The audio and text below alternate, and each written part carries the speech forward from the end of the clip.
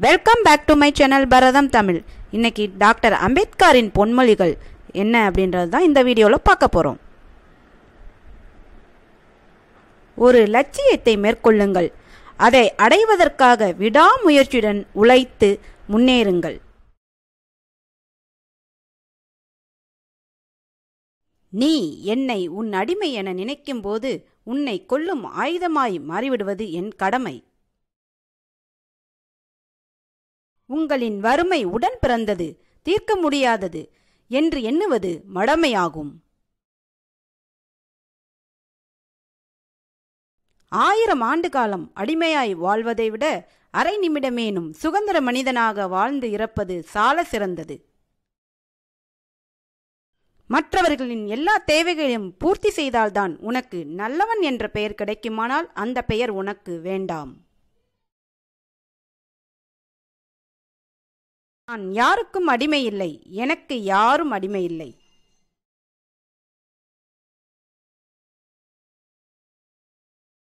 சாதிதான் சமூகம் என்றால் வீசும் காற்றில் விஷம் பரவட்டும்.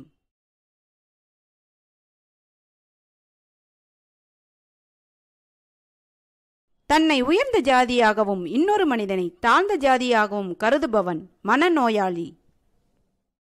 ஓர் அடிமைக்கு அவன் அடிமை என்பதை முதலில் உணர்த்து, பிறகு அவன் தானாகவே கிளர்ந்து எழுவான்.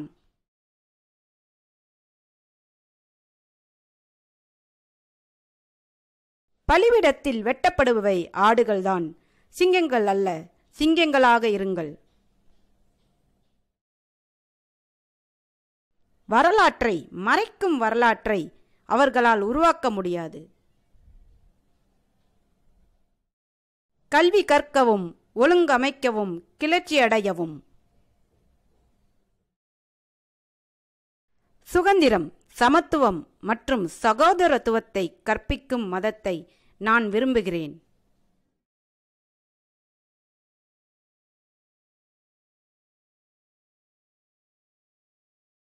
நீண்ட காலத்தை விட வாழ்க்கை நன்றாக இருக்க வேண்டும்.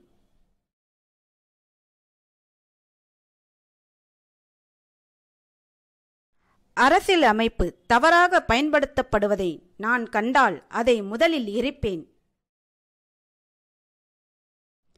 மனதை வளர்ப்பது மனித இருப்புக்கான இறுதி நோக்கமாக இருக்க வேண்டும்.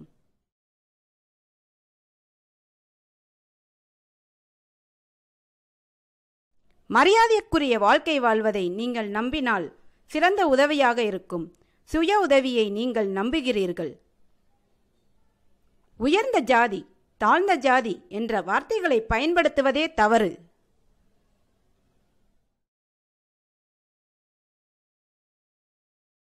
சிறந்ததோர் எதிர்காலத்தை சமைப்பதற்காக தற்போதைய இன்பங்களை தியாகம் செய்து இடையறாது செயல்படுங்கள். உங்களுடைய குறிக்கோள்களை அடையும் வரை தீப்போல் கடும் துன்பங்களை ஏற்று தியாகம் செய்ய முன்வாருங்கள். ஒரு சமூகத்தின் முன்னேற்றத்தை பெண்கள் அடைந்த முன்னேற்றத்தின் அளவால் நான் அளவிடுகிறேன். ஆண்கள் மனிதர்கள், கருத்துக்களும் அப்படிதான். ஒரு ஆளுக்கு நீர்ப்பாசனம் தேவைப்படுவது போல ஒரு யோசனைக்கு பரப்புதல் தேவை. இல்லையெனில் இருவரும் வாடி இறந்து விடுவார்கள்.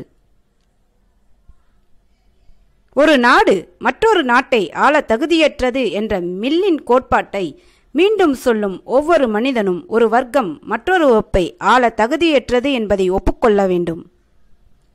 கணவன் மனைவி இடையான உறவு நெருங்கிய நண்பர்களில் ஒருவராக இருக்க வேண்டும். ஒரு பெரிய மனிதர் ஒரு புகழ்பெற்றவரிடமிருந்து வேறுபட்டவர். அவர் சமூகத்தின் ஊழியராக இருக்க தயாராக இருக்கிறார். சட்டம் மற்றும் ஒழுங்கு என்பது உடலின் அரசியல் மருந்து. உடல் அரசியல் நோய்வாய்ப்பட்டால் மருந்து நிர்வகிக்கப்பட வேண்டும்.